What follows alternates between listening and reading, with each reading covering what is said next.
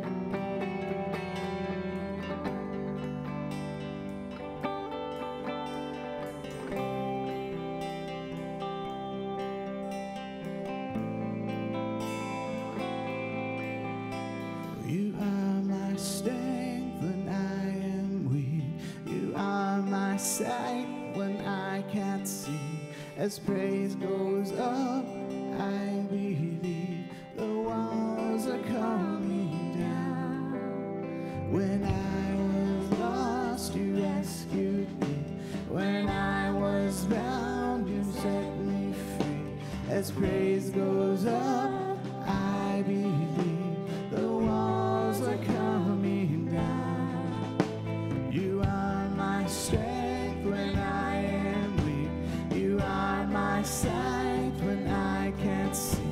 As praise goes up, I believe the walls are coming down.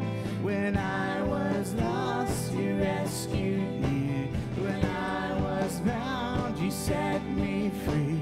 As praise goes up, I believe the walls are coming down.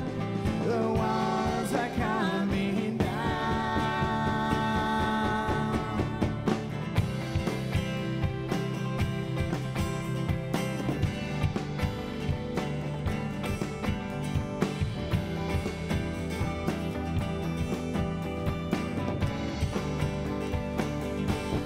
You will hide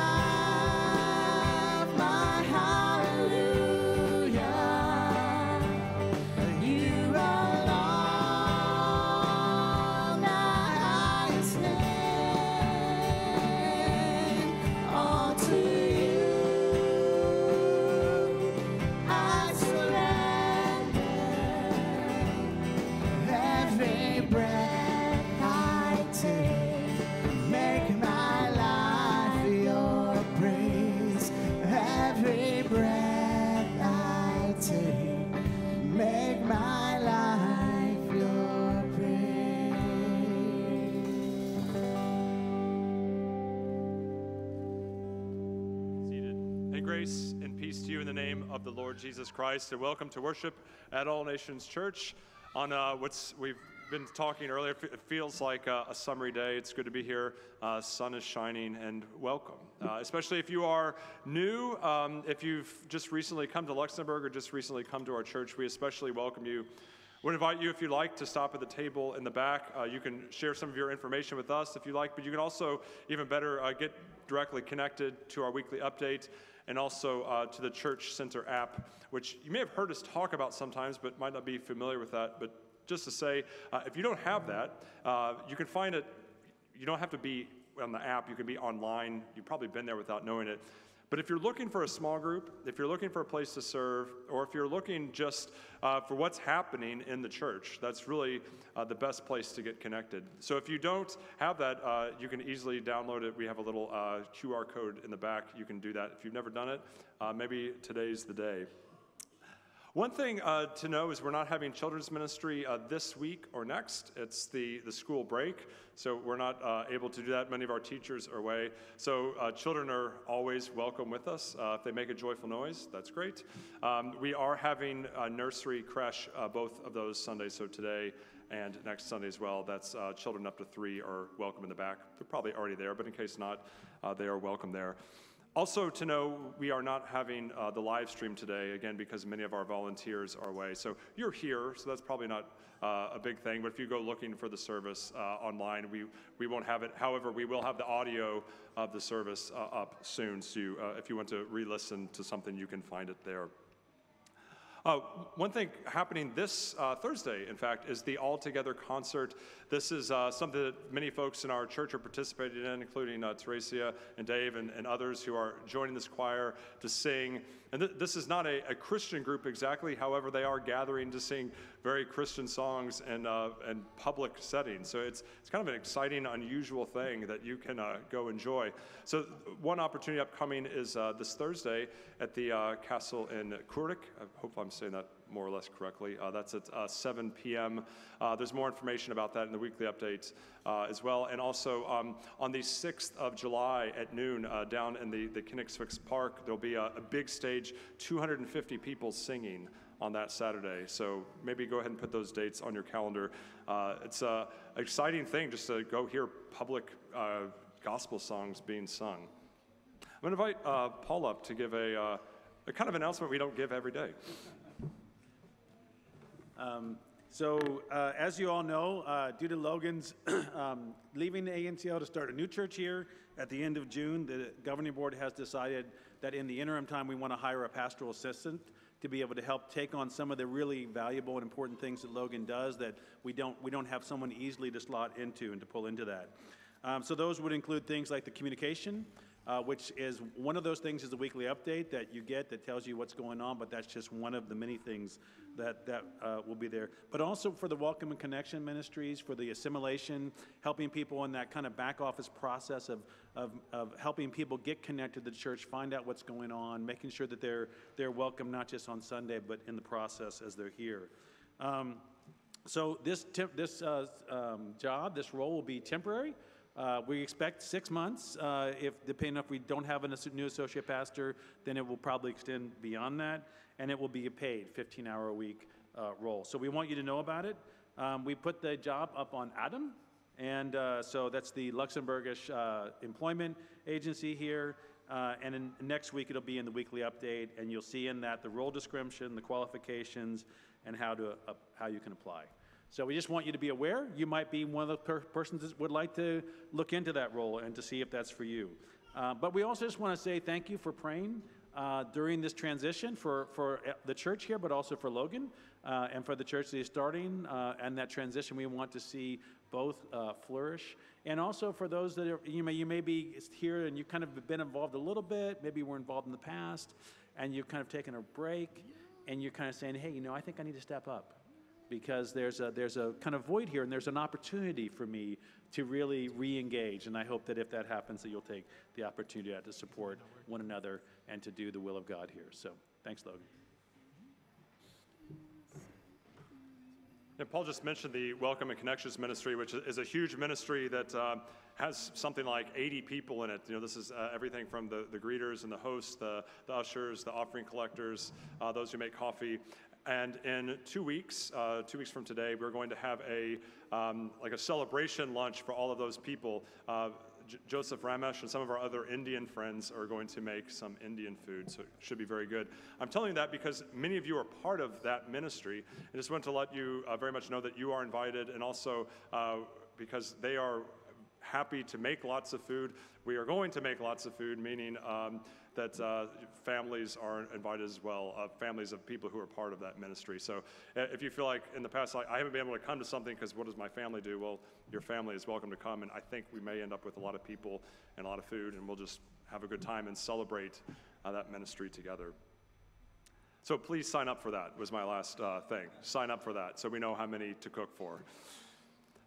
We are, again, looking at Christian essentials today, and today the essential, it's so essential, it's the very essence of God. God is love, and we are looking at love today. I invite you to stand as we continue to worship and to hear these words from Psalm 145.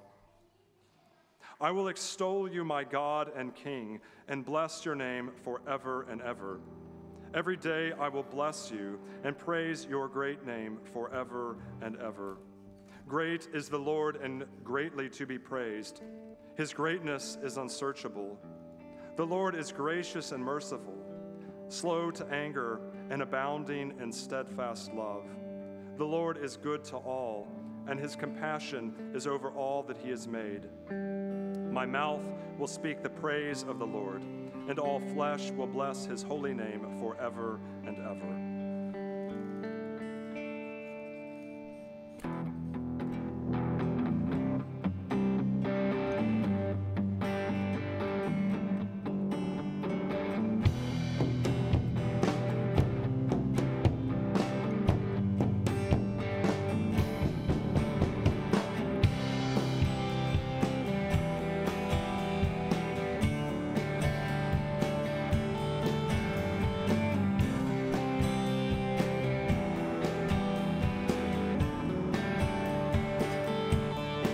Sing with me.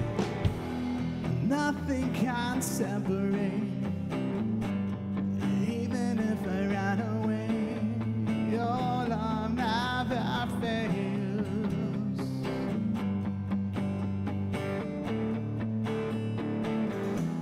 I know I still make mistakes. You have no mercy for me every day. Your love never fails.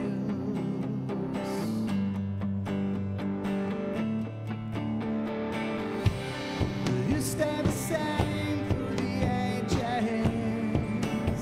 Your love never changes. There may be pain in the night, but joy comes in the morning. And when the oceans rage, I don't have to be afraid, because I know that you love me.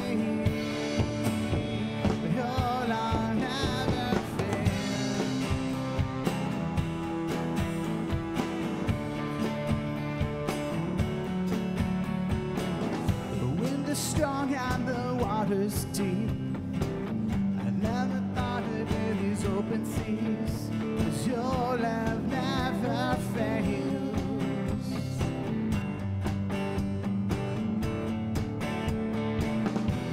The chasm was far too wide. I never thought I'd reach the other side. Your love never fails.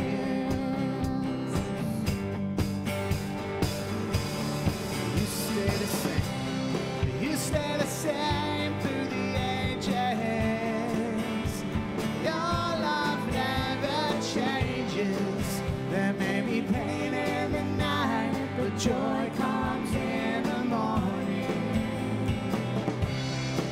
And when the oceans rage, I don't have to be afraid, because I know that you love me.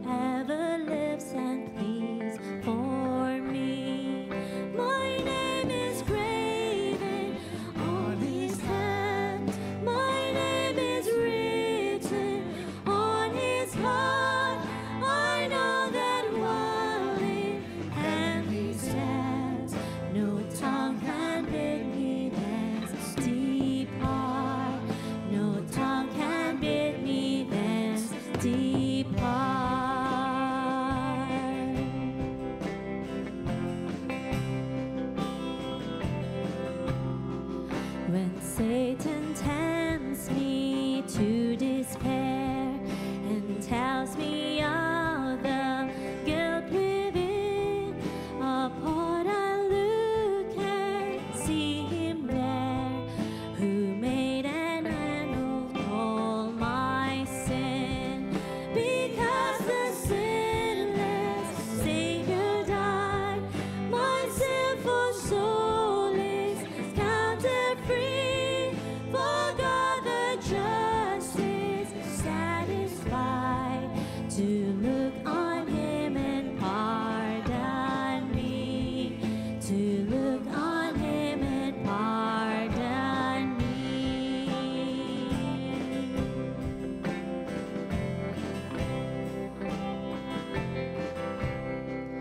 Behold him there, the risen Lamb, my perfect spotless of divine. God's perfect Son was sacrificed to make us righteous in God's sight.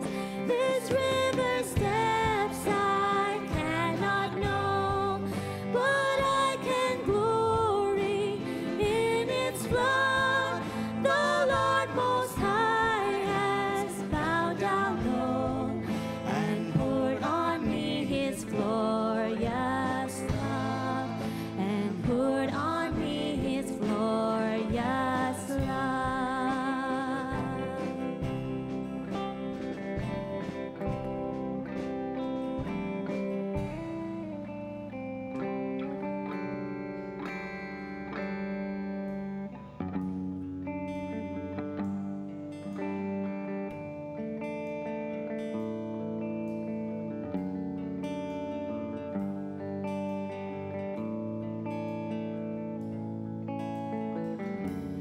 I'm forgiven because you were forsaken. I'm accepted. You were condemned. I'm alive and well. Your spirit lives within me because you died and rose again. I'm forgiven because you were forsaken. I'm accepted. You were condemned. I'm alive and well. Your spirit lives within me because you died and rose again. Amazing love, how can it be that you, my King, will die for me? Amazing love, I know it's true, and it's my joy to honor you in all I do. I honor you. I'm forgiven because you were forsaken, and I'm accepted. You were condemned. I'm alive and well. Your spirit lives within me because you died and rose again. Amazing love, how can it be that you, my King, would die for me? Amazing love, I know it's true, and it's my joy to honor you in all I do. I honor you. You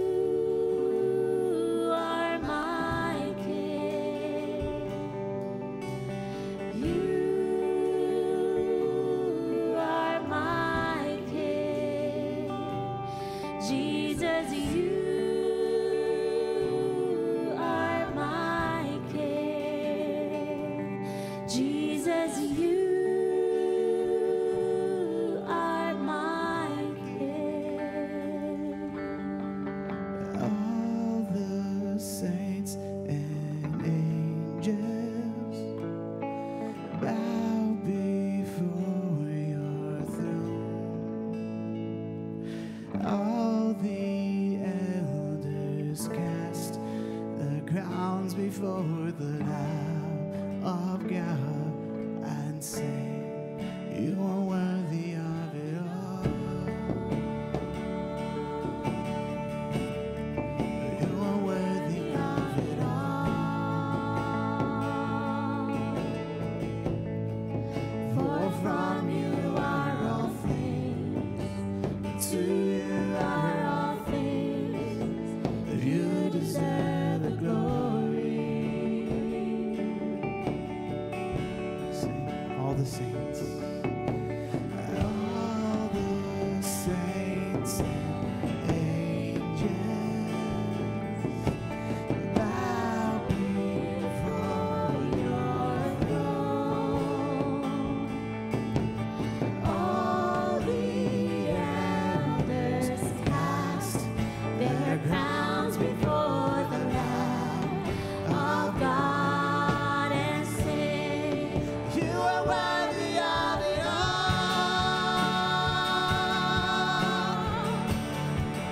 You are worthy of it all.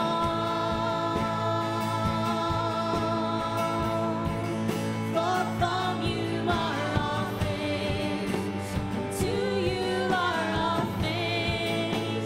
You deserve the glory. You are worthy of it all.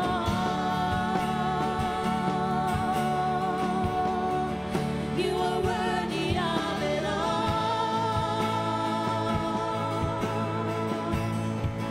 For from you are all things, to you are all things.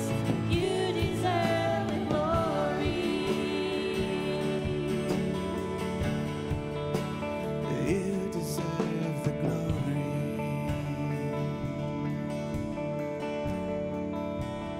You deserve the glory. At this point, I invite you can please go ahead and be seated. The ushers will be coming forward to receive the offering. As there's no children's ministry, the kids will not be leaving.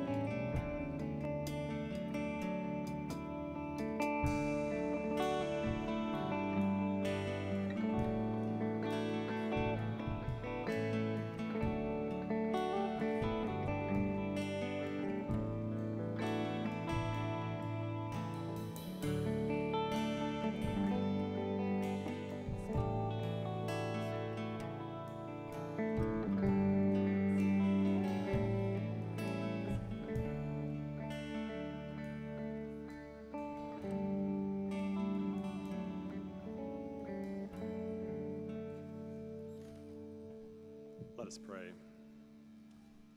God, who is love, whose being is love, whose essence is love, who cannot not love, we thank you that in all ways and everything that you are love to us. We exist because of your love. We are redeemed through your love, and we will live forever through your love. We thank you that you have made us in your image to share this love that you are, that we might be partakers of it, that we might love you and love one another. We confess, though, that so often we find it difficult to love, or rather, we love ourselves in a way that makes it impossible for us to love you and others. We confess that, contrary to what the scriptures say, which we will hear, that we are so often arrogant and rude and boastful, that we seek our own benefit and disregard that of others. That maybe very pointedly, we do keep record of wrongs. We do keep score in relationship. Lord, we pray that you might free us from this way of being, that we might not believe that our good comes through seeking our own good, but actually through loving others as you have first loved us. It is by giving ourselves away, even as you give yourself away on the cross, that we actually find what it is that we need. We pray that you would simply help us, as you command us in Scripture, to love you and to love one another. We pray that we would be people who look not only to our own interests, but look first and foremost to the interests of others, just as Christ himself did, who humbled himself and served. We pray that we would be these kind of people, and we would be this kind of church that when people speak of All Nations Church, they would say, those are people who love one another. Those are people who serve one another. Lord, we pray for all those who either find it difficult to love or feel like they cannot be loved. We pray for those who are seeking a relationship or longing to be loved and don't feel like anyone does or can, and so therefore also don't feel like you love them, God. May they find the love for which they were made. We pray for all those people who are in relationship, who have made even commitments to love until death do us part, and who find that very difficult, who find themselves feeling estranged or in conflict, or very much keeping a record of those wrongs in a way that leads not to life but to death. Lord, we pray that you would teach us to love, that we could, again, as Christ, lay down ourselves and find life in it. We pray for all those who are so hurt and broken, who have been really hurt by others in such a way that it makes it difficult to love. Lord, may they find healing. May they find forgiveness and restoration such that they can love as you have called them to love, that they may know your love, that they might be able to forgive and therefore find forgiveness. Lord, we also confess that even when we want to love, that we don't know what it means to love. Even when we mean well, we may not choose well. For all parents who are seeking, what does it mean to love my children? What does it mean to be a good parent, Lord? Give us wisdom and discernment. For all those who are in jobs where it's kind of morally confusing, what would it mean to love the people I manage? What would it mean to love my boss? Lord, give us that wisdom. What would it mean to be like Christ in this situation? In all of our relationships, Lord, help us to see clearly what your love does to that situation, and therefore what it allows us to be in that situation. May we love you. May we love our neighbors. We pray this through Christ who loves us. Amen.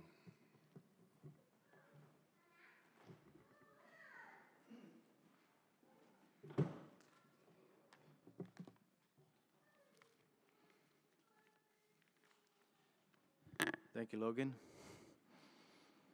Scripture reading today is taken from the book of Matthew and 1 Corinthians.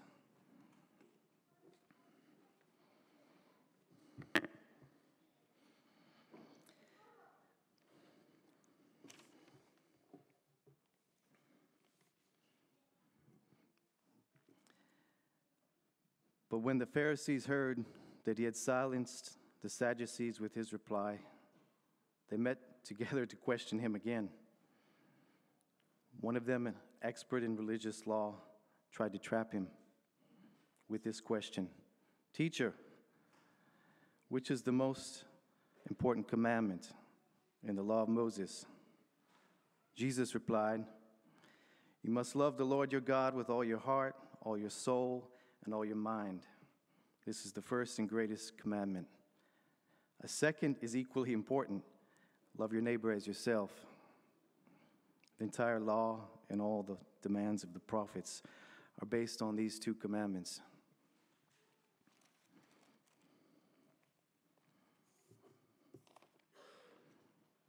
Here now we read from 1 Corinthians chapter 13. I'm sure you've heard this many times. It never gets old. If I could speak in the language, all the languages of the earth and all angels, but did not love others, I would only be a noisy gong or a clanging cymbal. If I had the gift of prophecy, and if I understood all of God's secret plans and possessed all knowledge, and if I had such faith that I could move mountains, but didn't love others, I would be nothing. If I gave everything I had to the poor and even sacrificed my body, I could boast about it, but if I didn't love others, I would have gained nothing. Love is patient and kind. Love is not jealous or boastful or proud or rude. It does not demand its own way. It is not irritable and keeps no record of being wronged. It does not rejoice about injustice, but rejoices whenever the truth wins out. Love never gives up, never loses faith, is always hopeful, and endures through every circumstance. Prophecy and speaking in unknown languages and special knowledge will become useless. But love will last forever. Now our knowledge is partial and incomplete, and even the gift of prophecy reveals only part of the whole picture. But when the time of perfection comes, these partial things will become useless. When I was a child, I spoke and thought and reasoned as a child. But when I grew up, I put away childish things. Now we see things imperfectly, like puzzling reflections in a mirror. But when we will see everything with perfect clarity, all that I know now is partial and incomplete. But then I will know everything completely, just as God knows me completely. 3 things will last forever: faith, hope, and love. And the greatest of these is love.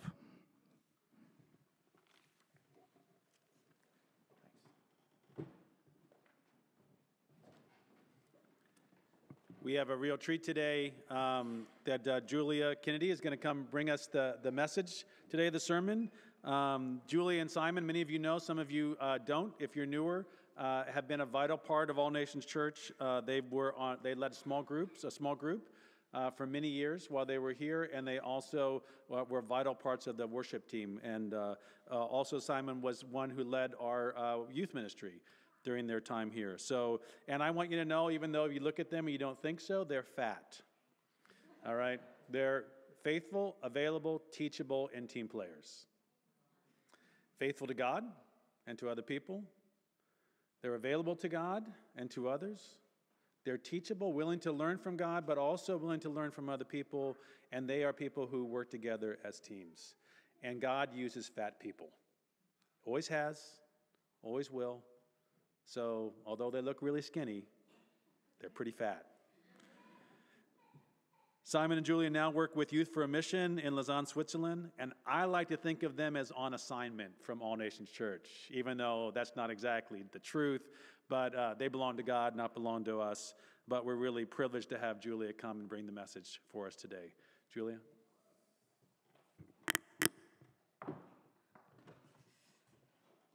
Well, thank you, Paul. Thank you for your very kind words. It's great to be here again. It's great to be back in Luxembourg this weekend.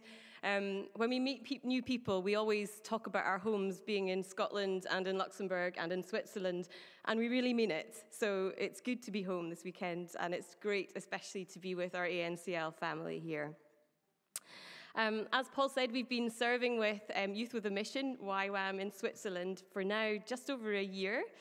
And some of you get our regular or fairly regular updates. So you'll know what's been happening with us and what we've been up to. And we really appreciate your prayers and your ongoing support. And as we said in our last update, it's been quite a year.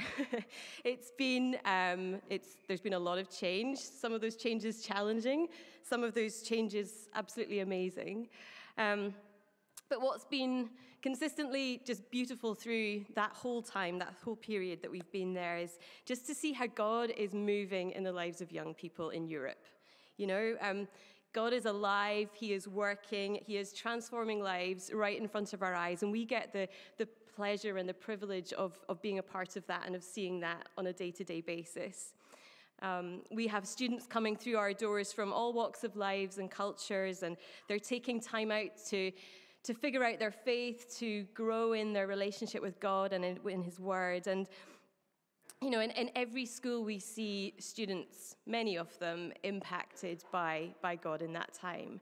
We see them understand, what does it mean really for me to be a follower of Jesus? What does God's word really mean? Like the difficult, tricky bits and the nice bits that we just read. What does that mean for me, and how does that affect how I'm going to live my life? And so thank you for your prayers and your support. Thank you for being a part of that ministry in Switzerland. You know, as I say, we get the privilege and the pleasure of seeing that, you know, day to day in front of our eyes. So we just want to encourage you and thank you for being a part of that too. So, as we know, in the series of Christian Essentials, this week we come to the theme of love. And it's not a small topic. The Bible has got quite a lot to say about it. Depending on the translation or the version of the Bible that you use, the word love can appear anything between 500 and 800 times. So I'm glad that when Paul gave me the sermon topic, he also narrowed it down to the two passages that John just read for us. And as he said, they're familiar to many of us, and they're read the world over. But cutting through the familiarity, or trying to cut through that familiarity, there's so much to discover in those two passages about what love is, about how we love, and why we should love. Like, why is it in this series of Christian Essentials? So let's start by looking at that beautiful passage in 1 Corinthians. That whole letter of Corinthians is Paul writing to the church on a whole variety of issues that are affecting church life. And in chapter 14 and chapter 12 and chapter 14, sort of either side of the passage we just read, Paul gives some really detailed teaching and instructions on the spiritual gifts, so including prophecy, teaching, speaking in tongues, serving each other. And it seems that the Corinthians had kind of rather lost sight, or they'd misunderstood the importance of all of these gifts and the way that all of those gifts that different people have all need to work together in a way to complement each other, to allow the church to function really healthily. Instead, the Corinthians were elevating some gifts and considering them more important than others, and this was creating all sorts of division and bad feeling and disorder in the church. And so chapter 13, in the middle of all of that, comes like a bit of a timeout. It's as if Paul is saying, okay, let's just pause, take a breath, and let's just think about this another way. There's actually a framework within which you can put everything I've just said in chapter 12 and everything I'm about to say in chapter 14. You can actually just put it into this framework, and that framework is love. And if you do everything within that framework of love, then you're going to be heading in the right track. But outside of that framework, everything that you're doing might look and it might feel really quite admirable and impressive. I mean, singing and speaking in tongues and prophesying, giving to the poor, faith to believe for miracles. And in fact, you could have been doing some of these things, you know, to to perfection. You could be sounding like angels. You could be giving away everything that you have to help the poor. But if love is missing, then really you're missing the whole point. You're not really having the impact that you could or you should have. It's not that Paul's saying that what we do in church and as church, all that goes on here is not important. The activity is important. You know, God gives us all of these things in order to allow the church to function well. But Paul's saying that love needs to be the motivating force for all that the church does. And love needs to be carried and contained in everything that goes on in church life. And the word love that Paul refers to here has got far more depth and meaning than the English word that we use, love. I mean, I would say that I love coffee and I love Simon, but my connection and my affection for Americanos with a splash of milk is very different from my connection and affection towards the man I've committed to spend my whole life with. That's 24 years and counting. The word love that Paul uses here is the Greek word agape.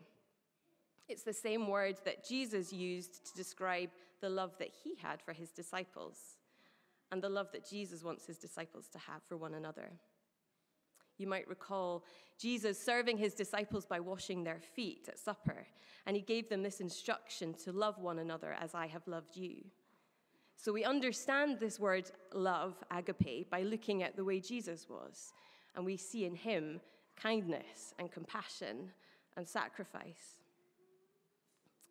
The agape that we see in Jesus is outward looking, it's other people focused, it's giving of yourself, Jesus ultimately giving his life on the cross. It's giving ourselves for the good of the other person and expecting nothing and demanding nothing in return. And in fact, Jesus even knew that as he was giving, that what he was doing was going to be rejected by others. And we compare that with how we see and how we think of the word love today. So often, actually, we love something because it makes us feel good, because it satisfies some kind of need that we have, whether that's for affirmation or company or understanding or distraction.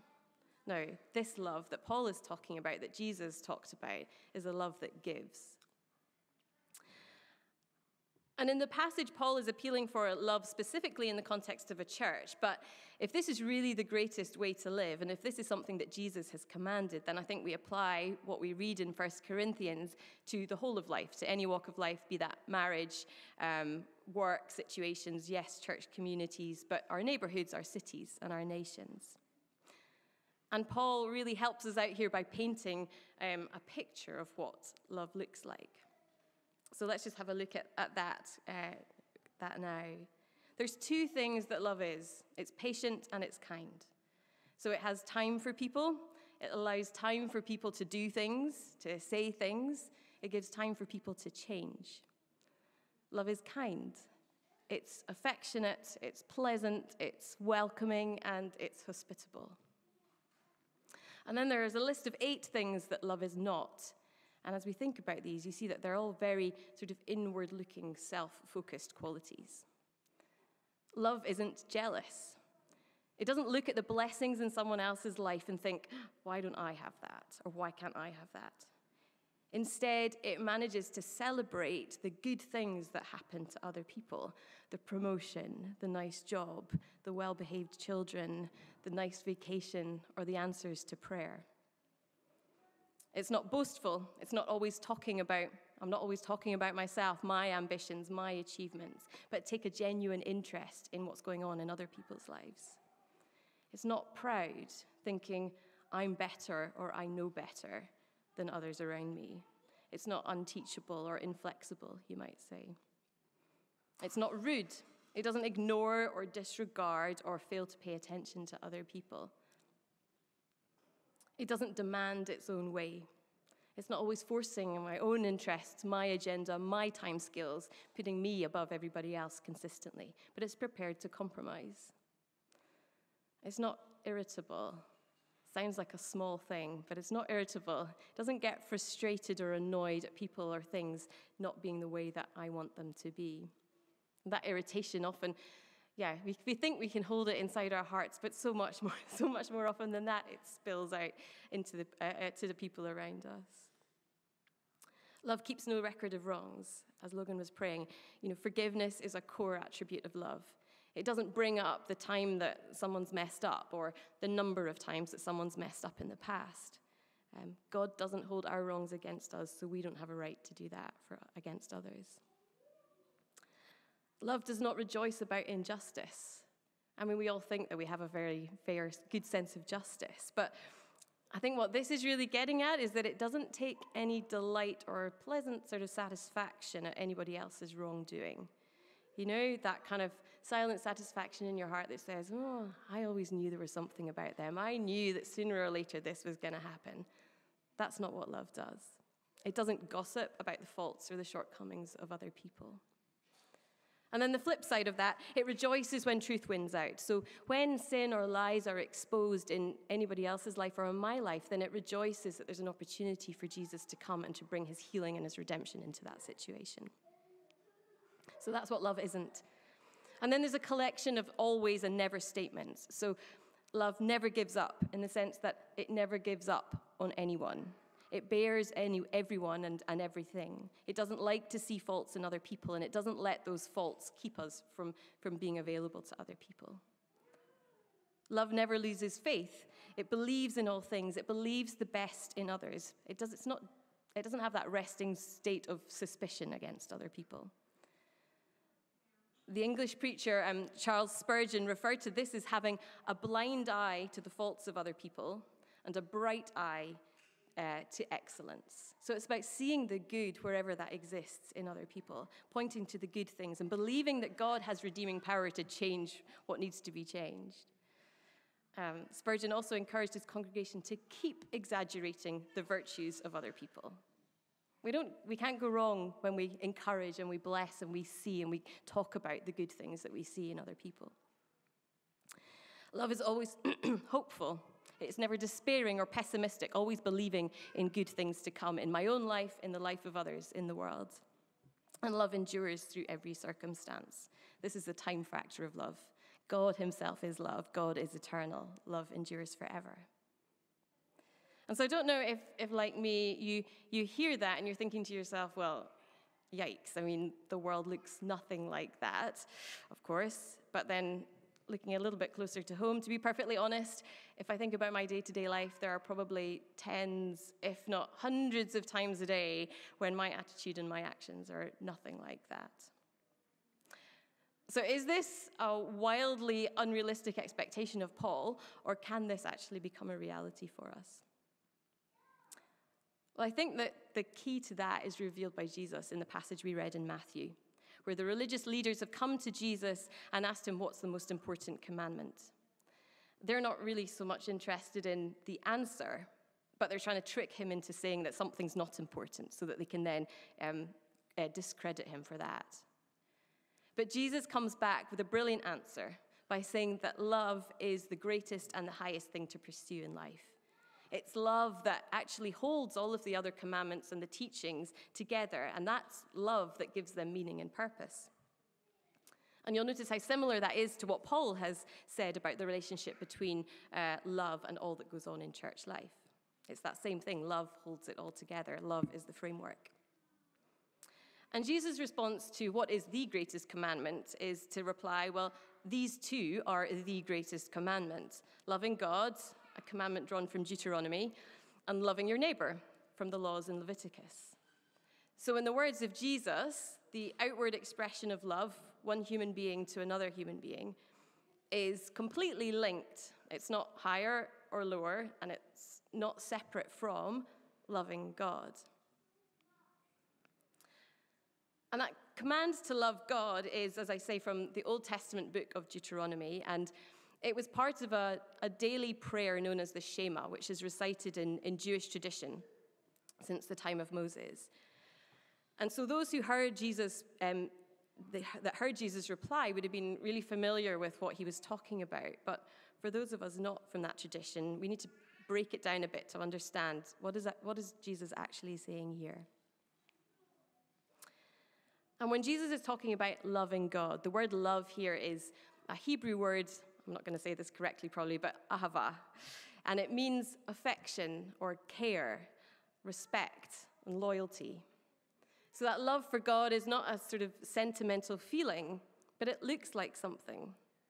It implies a giving of something, a giving of time and attention. It implies behavior that is trusting and faithful to God's ways. But it's also more than just simply obedience, because, the Pharisees were perfect at keeping God's law, but Jesus didn't see God's love in them. And so it's affection and it's care, it's respect and it's loyalty with all of your heart. And the Hebrew word there is lev, which was understood to be, yes, where you feel things in your heart, but also where your inclinations and your desires are. And so in that way, the heart is the kind of the center of your will. It's the center of your decision making. You don't just think to do something in your head. You resolve to do something in your heart, or you go with something because your heart is telling you to. So loving God with our heart means leaning towards him and making decisions in our lives that show affection, that show care and respect to him and for his desires for our life. It's choosing to put his ways and desires above our own. Loving God with all of our soul.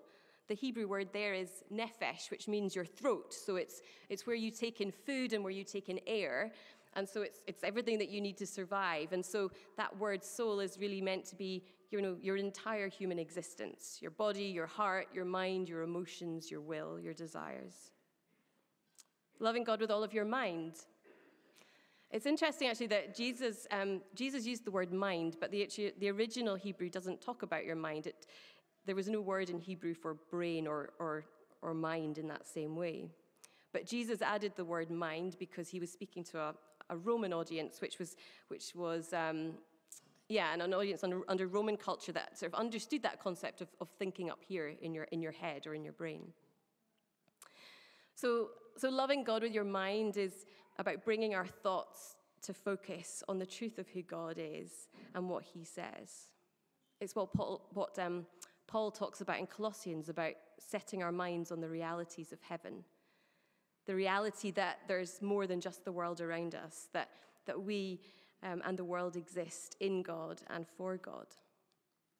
It's applying our minds to God's word, not just reading it, but studying it, meditating on it, considering its meaning and how it affects us and the world and others around us. So, for example, I was reading the other morning in Psalm 37 that we're not to be anxious about those who do evil in the world. And I really need to, I'm still in that process of thinking, what does that actually mean? I mean, in this world, there is we can point to a lot of evil going on, wars and famine and division and persecution. So what's God actually saying there when it's saying, don't be anxious about the evil in the world? Is there something about in my perspective of the world and how I approach it, how I pray for things that has to be changed by that? I don't have the answer, but that's applying our minds to what God's word says. What does it actually mean here and now? It's allowing him and not others to guide our thoughts, and in that process, learning to think like him. And as a side note, the original Hebrew also contained the word loving God with all of our strength, meaning like everything that we have, all of our capabilities and our capacities, everything that we have, like our time and our money and our gifts and our skills, loving God with all of that, showing him affection and care with all of that. So this is what the first element of the greatest command, the most important way of life is. It's to live a life of devotion, giving full attention and respect to the words and the ways of God. And where that command appears in the scriptures, in the Old Testament, it was clear that this command to love God comes because of and in response to the love that God already has and is pouring out on his people. That existing, everlasting, constant, and immovable love of God for his people. Loving God is what we do in response to a God who is already loving and giving towards us. And it's only from this first element of loving God that the second element of the greatest commandment, loving others as ourselves, will flow. And that's what we read about in 1 Corinthians 2. And so, yes, we are loved by God. We are loved by God. That's a fact. That's a given. But how do we grow from going from people who are loved by God into people whose lives are completely absorbed by the love of God, that we have it, we contain it, and we give it away? How do we move into that? Well, we don't get there simply by knowing that we should, or by kind of hoping that someday it's just miraculously going to happen. It's going to take some effort on our part. It's not something we necessarily feel like doing, but it's a choice to set our attention and our affection, our hearts, our minds, and our souls on him and on his ways. And we see Jesus do this in the way that he knew the scriptures and how they applied to his life. He prayed. He spent time alone with God, away from the busyness and the materiality of the world. He fasted, and he made choices to serve others even when it hurt him or cost him. So if this is what Jesus did to love God and to feel his ministry and his love for others, then why would it be any different for us? Jesus says to his disciples, "Come and follow me. Come and learn from me how to live." And so these things that we see Jesus do, some of which you've already looked at in this series of Christian essentials, like prayer and scripture, these come into play as ways in which we love God. But it's more than just going through the motions of doing these things. It seems to me that there's like a quality of loving God that is a choice to believe what we read and hear, and to apply that in how we see ourselves, in how we see others in the world around us, and how we interact with the world around us. And loving God also seems to me to have certain qualities of time and consistency. I mean, Jesus invites us into a life of abiding in him, letting our hearts and our minds and our souls, our decisions, our thoughts, and everything that we do consistently and constantly and continually turn towards him and his desires for us in the world around us. In the illustration of the vine and the branches in John's Gospel, Jesus says that it's abiding in him, by abiding in him, that we produce fruit. Because it's as we do this, as we take these steps towards loving God, that we become more aware of his everlasting and unchanging love for us. He wants us to know him. He wants us to know his nature and his character and his ways. He wants us to know and live from a place of knowing our identity in him. And he wants us to understand that he has that desire for all humanity. And so it's in taking these steps to love him, to open our lives up to him, that we create space for him to come in and for the Holy Spirit to come and transform us into people who really know that and really live that and really reflect that in the world around us. And I think this is the reason that Jesus links these two elements of the law together.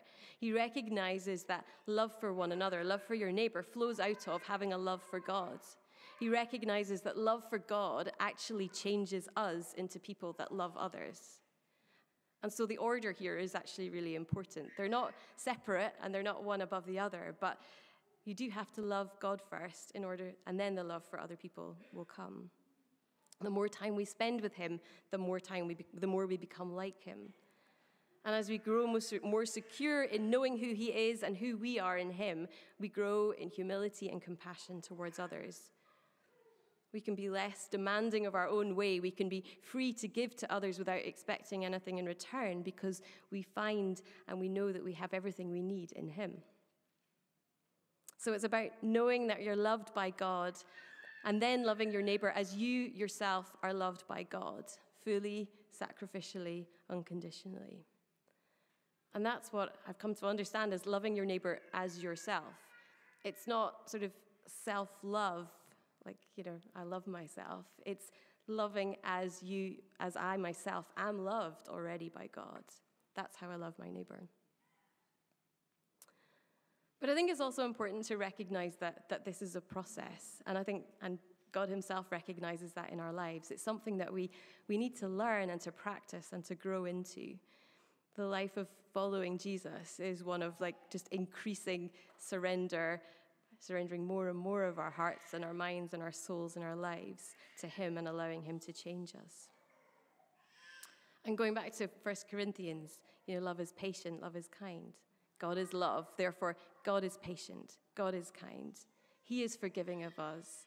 He can bear with us and our faults and our failures along the way. He doesn't give up on us, and he believes and hopes the best for us. But it is his desire that we grow into people of love. Yes, he is forgiving and he is gracious and patient and kind, but he does desire that we grow into people of love. His desire is that we pursue love as the best way of life. I watched an episode of The Chosen recently. I don't know if any of you are aware of it or have watched any of it, but it's a historical drama that's based on the life and the ministry of Jesus through the eyes of the people that were with Jesus, so his disciples and other followers and people around him. And it's a drama that sort of takes the biblical narrative and it builds a bit of a backstory around the characters based on sort of the history and the culture of the time. And so it's a series, it's excellent, but there is artistic license in it. And there was a scene that I watched that I think just really beautifully illustrated love. It wasn't love in action. It was actually sort of Jesus' patience watching people trying to grow in love. We're going to watch that clip now, and I hope you might be able to sort of identify with what I refer to here. But in this scene that we're going to watch, the disciples and Jesus have set up camp, and they're preparing for Jesus' big sermon, the Sermon on the Mount. And you see the disciples kind of interacting with each other just around the campsite. You see Simon the Zealot, and you've got Andrew and Peter and James and John. And then, so you see kind of how they're getting on or not getting on with each other. And then it's going to cut to a conversation between Jesus and Matthew, who have gone up into the mountain to prepare and to write down what Jesus is going to say. So let's watch that video clip just now. I hope you can hear it, but just you'll get the gist of what's going on, the feel of a sense of what's going on.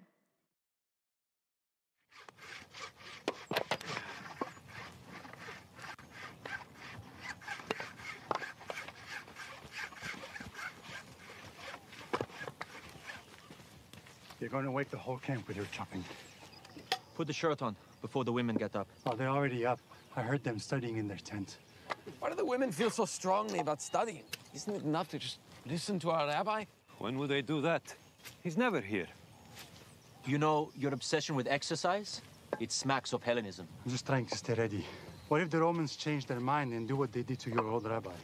Can you please not bring that up? The mind and the spirit are more important than the body. How can you have a healthy mind if you don't have a healthy body? I'm talking about emphasizing one over the other. Try eating a whole bush of poisonous berries and then tell me how your mind is doing.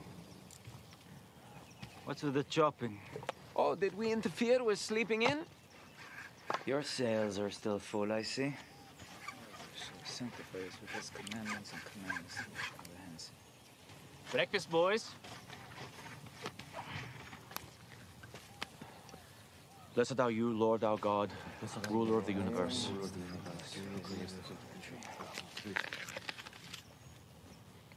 We have plenty of wood, guys. The stack for the next travelers. Tonight is going to be our last night here.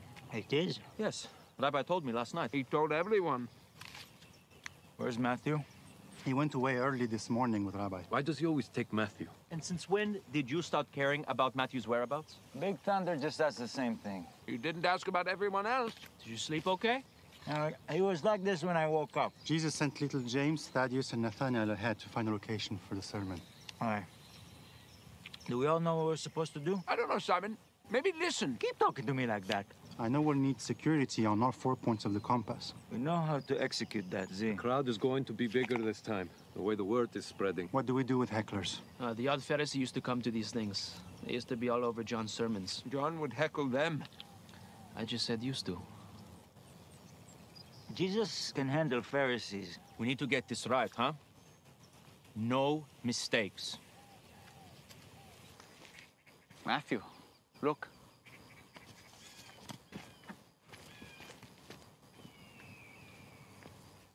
Mary finished the notices. They're leaving to spread the word. I hope they can find a way to work together. What do you mean? They can't seem to agree on a single thing lately. Myself included sometimes. Oh, I've noticed. In some ways, it's to be expected. But not desired, surely. No, no. But it's what's bound to happen when you start something that's open to all, truly, all people. Zealots, even tax collectors. People who have been through tough times. People both hesitant and skeptical, as well as bold and confident. People hungry to learn, as well as those learned and knowledgeable. Let's get back to work.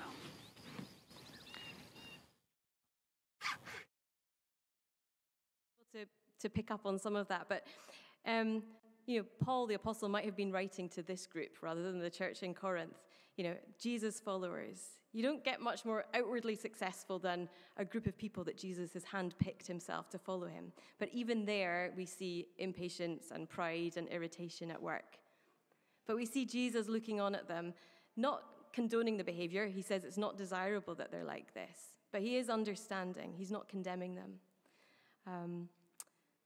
So you see Jesus, in my mind, looking on in love, in patience, believing, and hoping for change to come in the way that they live with each other. And I think that that's how God looks on at us as we're trying to grow in that process of loving him and loving one another better. And so why do we do this? Well, I think Jesus commanded the disciples to love one another, and Paul is telling us that love is the highest way, because when we love, it's our best expression in the world of what God is. Loving God and loving others is our witness to the world, inviting them and drawing them into that community of God's love. Love is the greatest goal, and we make it our greatest goal by making God himself our greatest goal. It looks something like this. God loves us. God already loves us. We love God, and in doing so, we open ourselves up to let God love us. And then that allows us to love others. And likely, it's going to be that they love us in return. And so that's how love is growing and being made perfect.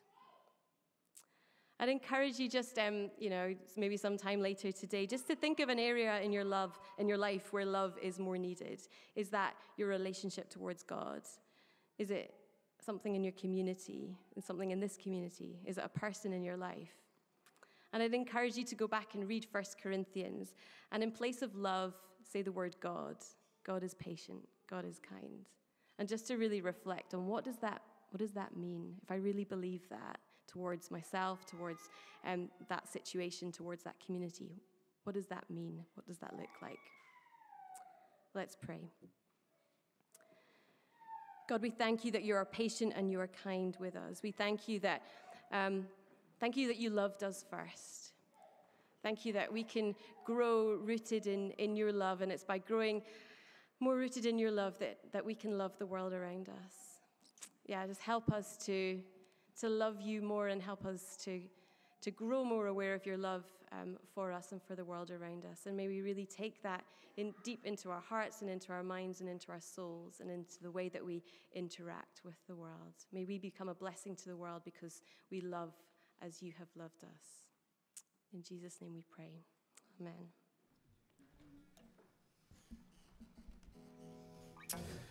We have a moment now to respond and sing of that great love. Please stand with me, and we will sing our final song of this Sunday.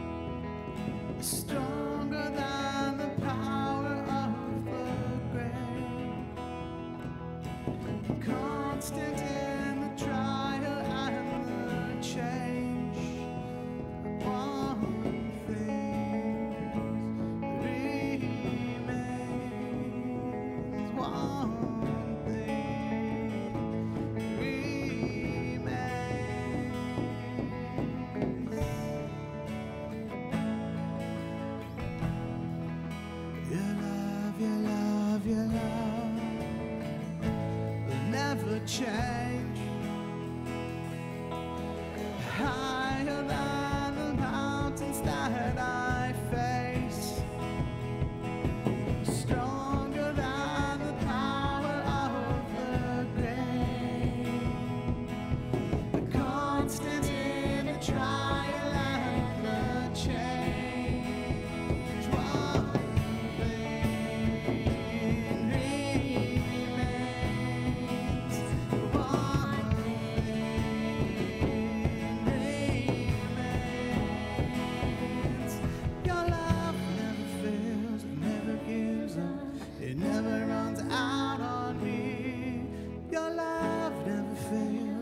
never gives up, it never runs out on me. Your love never fails, it never gives up, it never runs out on me. Your love.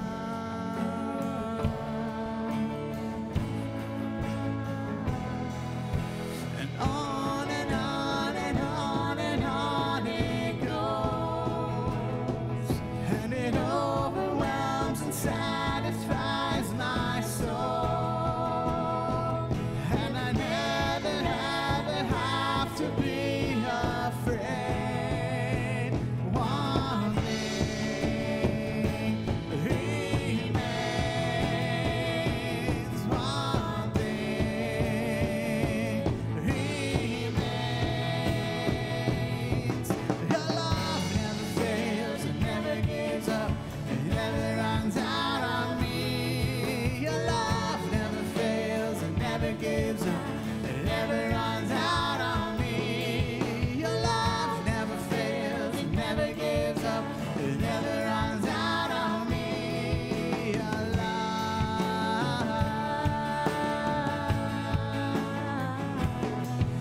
In death, in life, I'm confident and covered by the power of your great love.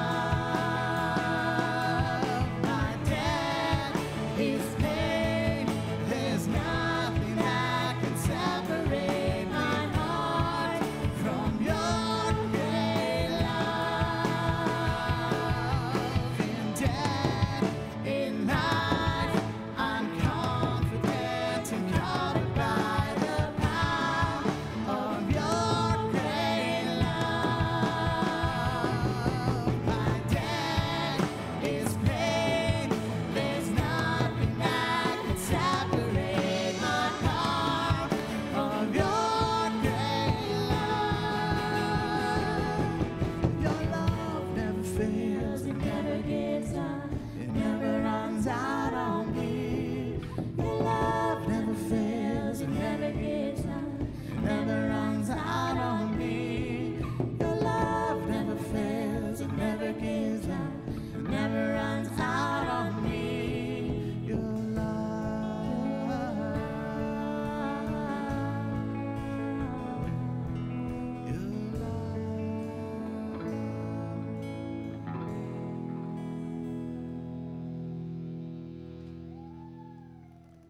Thank you, Julia, for bringing us the word today. And I hope that as you go, you take that to heart, both what Julia said, but also the song that God's love is there. It is sufficient, more than sufficient, to overflow into you and to flow out of you to those around you. So as you go knowing that God's love is overwhelming and powerful and reshaping, that Jesus has proven that love to us. And the Spirit is that well, that living water, that geyser of love within us that fills us and that flows out of us to the world.